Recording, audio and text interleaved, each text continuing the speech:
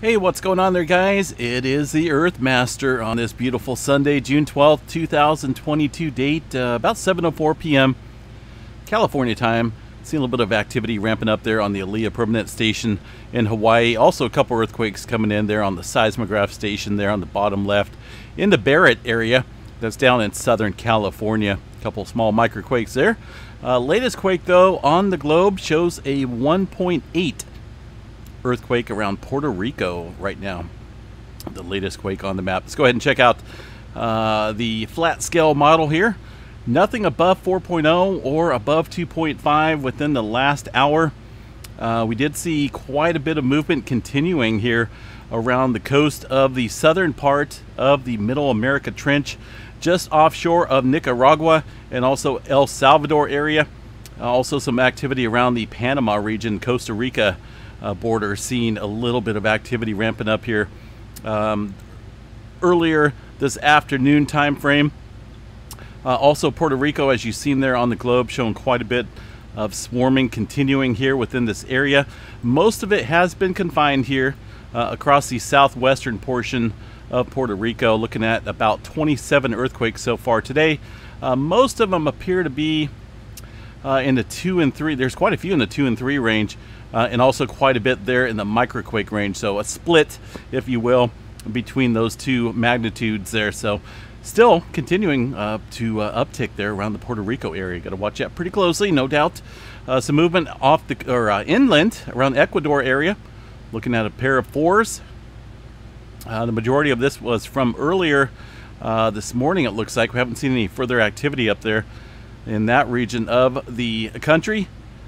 Let's see here, 4.6 in Argentina. This one was this afternoon time frame. Looks like that's pretty deep, though. 208 kilometers down into the Peru-Chile Trench. Again, that one was from earlier this afternoon. This earthquake down here in the South Sandwich Islands from late last night, early time frame. There was a 5.0. Far as activity in the Atlantic, let's see here. Kind of looks like, let me see what we got. We did have a couple more earthquakes out here in the Ascension Island area. At least one this afternoon, a 4.8.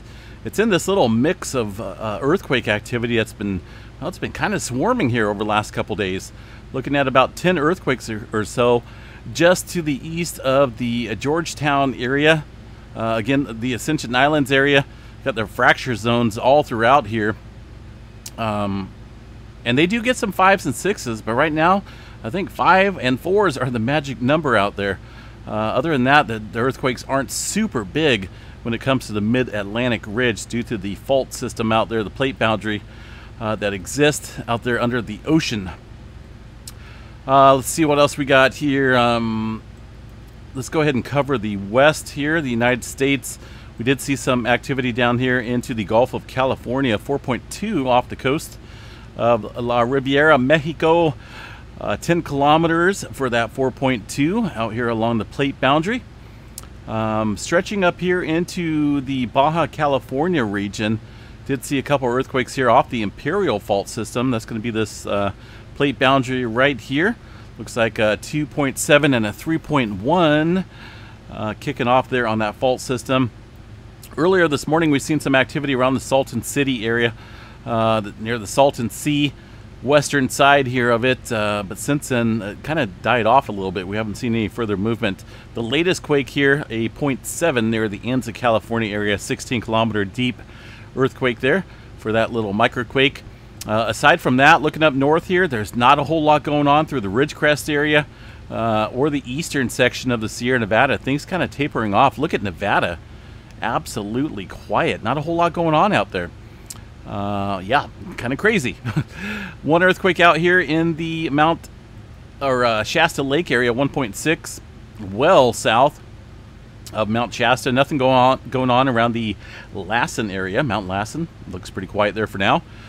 Pacific Northwest, we got one earthquake out here south of Seattle, showing up here on the map near whoa, should I pronounce that? Bashan, is that right? It's got to be right. That's the only way I would pronounce it. 1.1 at 23 kilometers. I'm not for sure which fault system this struck on. It looks like it might be just off the Tacoma fault zone. again, south of Seattle, north of Tacoma. Little activity kicking up there. Just a very small microquake. Up here in Alaska, not a whole lot going on. Yes, there is microquakes, but that's a given on any single day. One earthquake here around Japan. That was late last night, early this morning time frame. There was a 5.1 into the Japan Trench at 49 kilometers. But since then, this area has remained awfully quiet. The big picture, I think right now, we've seen a little push of activity here along this Java Trench northward. Seen a swarm of activity here around the Middle East with quite a few earthquakes here in eastern Afghanistan. Mostly in the 4 range for now, but they do get some big earthquakes. The Java Trench area, let's go ahead and cover that real quick. Seen about 3 earthquakes or so. One of them, check this one out, 4.8, 562 kilometers. That's this afternoon that kicked off there, 4.8. That's very, very deep. And then when you get into this deeper area, you got to remember a lot of trenches here within this area. You got the Java Trench, of course. This one here, oh goodness, yeah, it can create some major mega quakes. And well, I'd say it's been a while. It's definitely been building up quite a bit of activity since the when was it, 2004, the Sumatra earthquake. I think that's when it was. It seems like it was just yesterday, but a lot of time has actually passed then. And there's a pretty high slip rate here in this region for accumulated stress in a short amount of time. Papua New Guinea area seeing a little earthquake activity, 4.5. That one late last night. Let's see what else we got. New Zealand area, we forgot those guys. Can't forget them. Let's go over here to the Loyalty Islands at 4.6. Nothing showing up here on the USGS map. So for that, we're going to go over here to the EMSC model real quick. Stand by for just a second while it loads up and take a look and see what we got going on. We got at least a 4.7 here showing up in the region. USGS not picking up on it. It's a weekend, I get it, but man, don't they have some nice computer systems there in the offices that monitor and put out preliminary earthquake data? 4.7 looks like earlier this afternoon time frame, and looks like a 3.1 around the North Island area. If we zoom in, we could probably pick up a little bit. Well, let's see here if I can pick up anything else. Not a whole lot, just that 3.1. So activity there has died down, except for that earthquake that you see in the 4-pointer up here.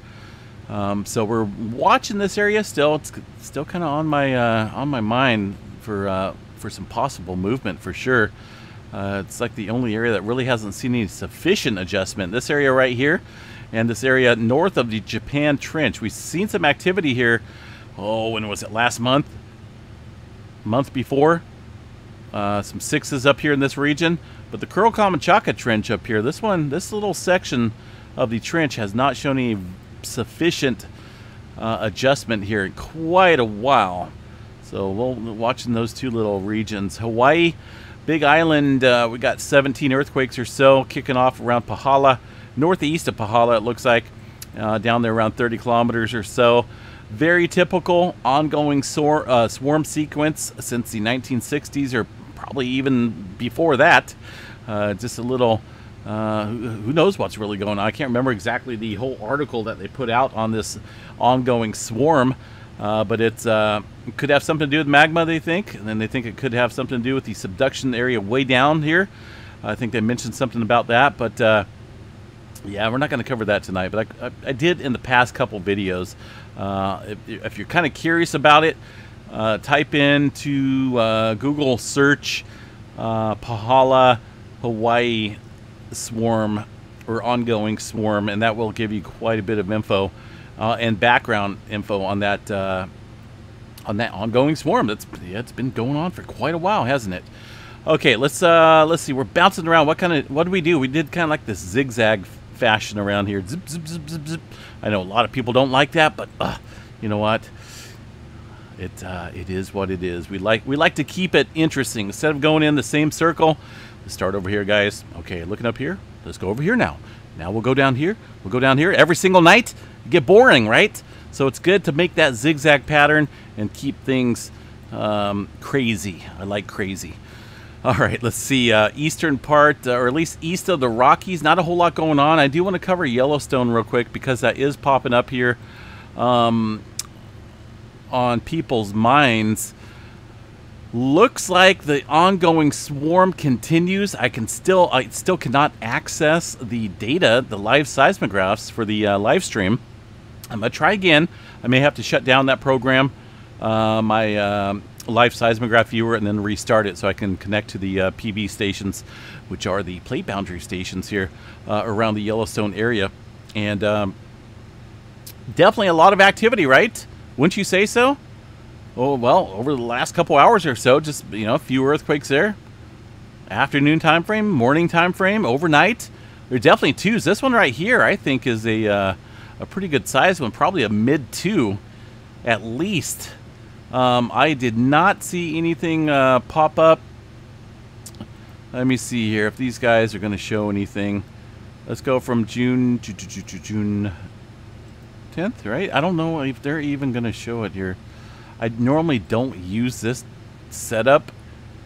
And these may be only showing the earthquakes that are listed on the USGS station here, so I don't really like this.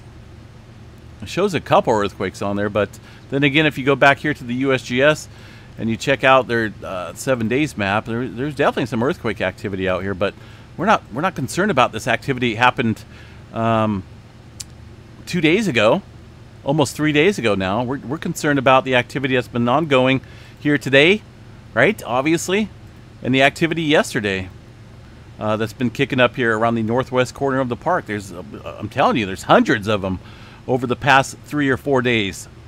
So they'll probably come in Monday morning at the USGS office and say, "Man, we got a busy day today."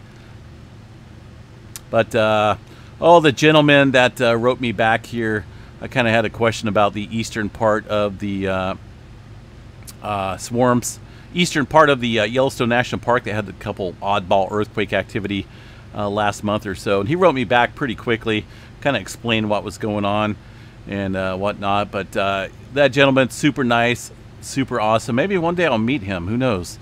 But you know, I can't really super bash the USGS. Yes, they don't report a lot of stuff, and I don't know why, but is it on him? Probably not.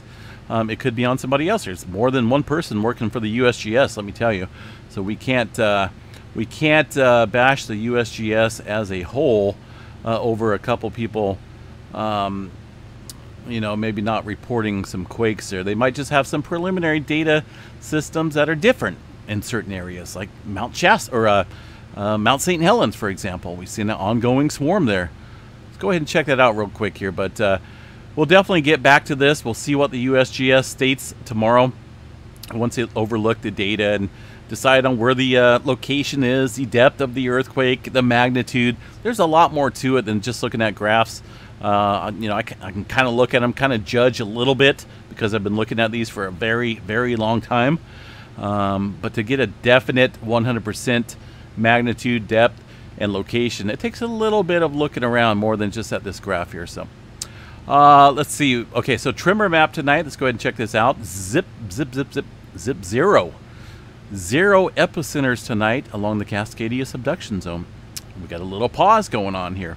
So let's go ahead and check out the Mount St. Helens volcanic seismicity seismogram station here around the summit area. That's kind of the station I like to observe here. But look how fast that loaded. Maybe their stations are working good tonight. Last couple minutes or so, a little spiky activity it looks like.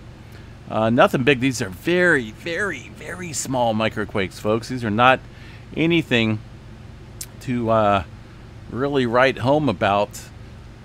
Let me check out this afternoon time frame and this morning. See what we got. A couple earthquakes, right? But not as active as what we've seen weeks prior. So things like things appear like they're kind of calming down a little bit. So, but either way, we like to check it. We like to see what's going on here, and for sure, we'll keep an eye on it. Mount Lassen here got they got a flash flood watch up there earlier. quite a few thunderstorms rolled up through here. I was going to go up there, but I decided, you know what? It's a long ways up there, up from Chico, so I decided not to with the gas prices and whatnot here, almost $7 a gallon. Let's go ahead and check out the seismic stations here. And then these could have, see this here, I firmly believe has to do with weather right here. We know these storms rolled through here early afternoon, late afternoon time frame. I think there's still some wind events going on up there right now. I had a flash flood watch go through the area of the Dixie Fire. Dixie Fire, which I covered last year around the Chester area. It was a big major fire. Burned down a whole town. Or not good. But yeah, these events that we see on here, definitely storms. There was quite a few lightning events up there. Hopefully there's no new fires. Man, that's all we need. And some heavy downpours. Luckily, we had a lot of rain with this event kicking up there around Mount Lassen. But a couple highways are actually closed too. State Highway 70 and 32. Is it 32 or 36 going up there? I can't remember. But yeah, a couple of those are marked down. So closed down for now due to mudslide potential. I want to show you guys real quick. I want to bounce over here before this disappears on the seismograph there on the Hawaii station. Kind of kicking up a nice little earthquake right there. Up there around the 2 range, it looks like possibly.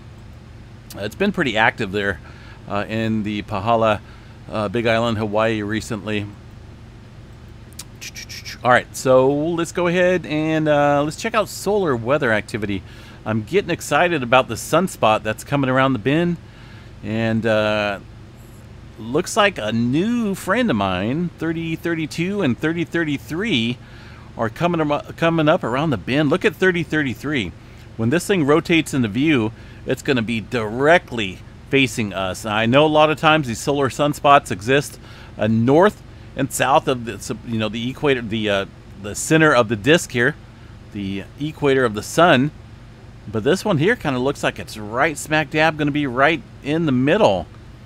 So that will be interesting to see. But 3030 is kind of bouncing pretty good with some potential flaring. The solar flare detection chart and X-rays are kind of popping a little bit like popcorn, getting back into the C class category in the solar flare department. And that could raise up the potential of seeing an M flare here pretty soon.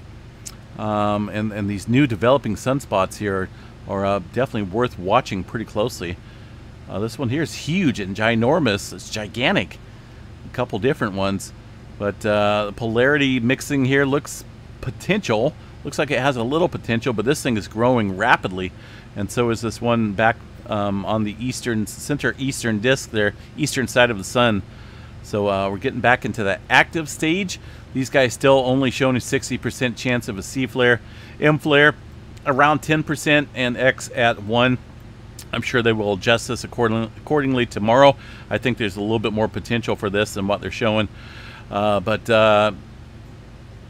also we do have a coronal hole dead facing us right now, named 90.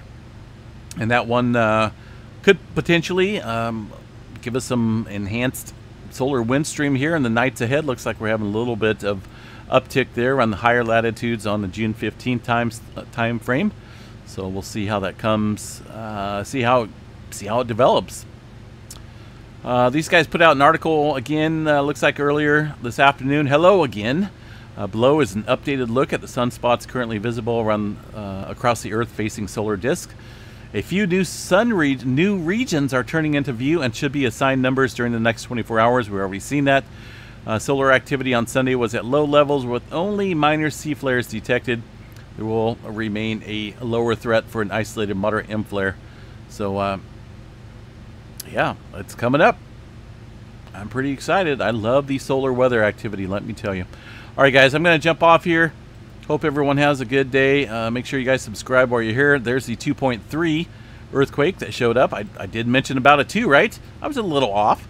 Underestimated that a little bit. But that earthquake I showed you just a couple minutes ago on the live seismograph, a 2.3 there on the big island of Hawaii around Pahala. All right, guys, have a good night. We will chat at you very soon. Stay safe out there.